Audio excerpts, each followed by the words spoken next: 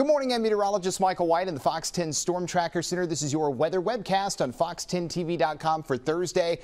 And ever since Sunday, we have been dry. We've stayed dry, and we are looking to start the morning off that way. A few isolated showers and storms are possible in the afternoon, but not many. Most spots are just going to be dry and hot again across the Gulf Coast. Weather headlines for your Thursday morning. A mild start out there this afternoon, very hot with a low rain chance, and through the weekend we are going to see temperatures stay hot, but we'll start to see the heat levels coming down a bit, and that'll continue into next week. On the Futurecast, starting off clear, you'll notice clouds will increase a bit for the afternoon, but not a lot of rain and storm potential, and that will continue through tonight and into the first part of tomorrow. Here's a glimpse at how the next 7 days are going to stack up. High temperatures, mid to upper 90s through the weekend, so it will be hot each day, but notice rain and storm coverage goes up. 40 to 50% coverage of rain and storms for both Saturday and Sunday. So for the weekend, you will have better chances to get some heat relief. Mornings will stay in the upper 70s, and next week we'll continue